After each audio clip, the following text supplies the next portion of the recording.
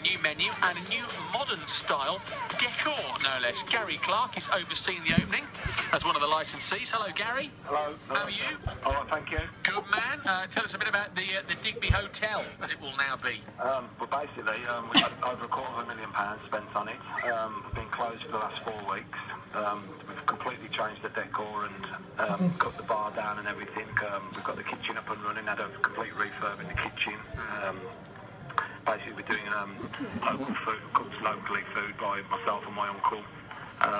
All things, mixed grills, burgers, surf and turf, Sunday roast we'll be doing.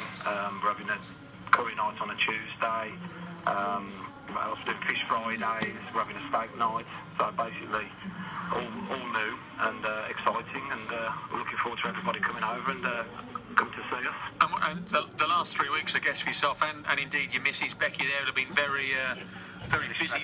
Yeah, while you've been closed. A relief for you to open and be back to business, I guess, Gary. Definitely, because obviously we've been taking no money for the last 4 weeks. So literally, we've had a holiday ourselves because we've only just taken it over because we're local people. We took over about 2 months ago, and then we had it shut for the refurb. So we've lived in the village for about the last 10 years with our 2 daughters, Tommy and Bianca, and basically we're local people, and all the local community will come and support us in our new venture. Well, I wish you the best of luck with it. For those people who don't know where you are, it's right on the corner, isn't it? The Coleshill Road. Yeah, it's literally right in the village next to the church, right on Coleshill Road, the first building there. So we've had all the car park done, all new outside, so people won't really miss it. So it looks looking good, and I'm hoping everyone will come down. And the first night tomorrow, anything particularly special lined up for that, Gary? Yeah, we've got Tony Morley's coming down. So Villa legend. Yeah, Villa legend is coming down, and at 7 o'clock, that's to 8 o'clock. So if the local people who are Villa fans want to come down and have a few pictures, then hopefully...